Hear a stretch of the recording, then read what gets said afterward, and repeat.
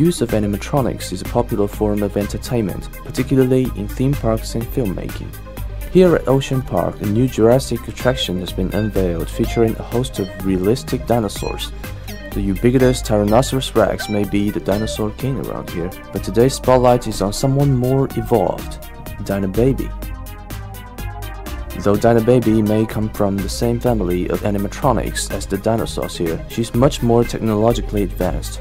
In fact, she is one of the Actroids, the human-like female robot series that was developed and manufactured by a Japanese company.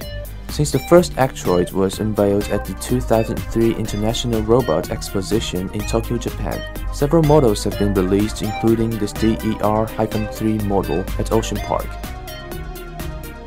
Their skin is made of silicone rubber to make them look and feel just like that of a human.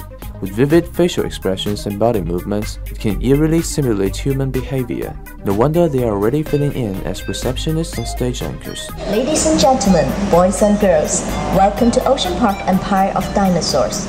You are going to experience a dinosaur adventure where you can have close encounter with dinosaurs such as Tyrannosaurus and Triceratops.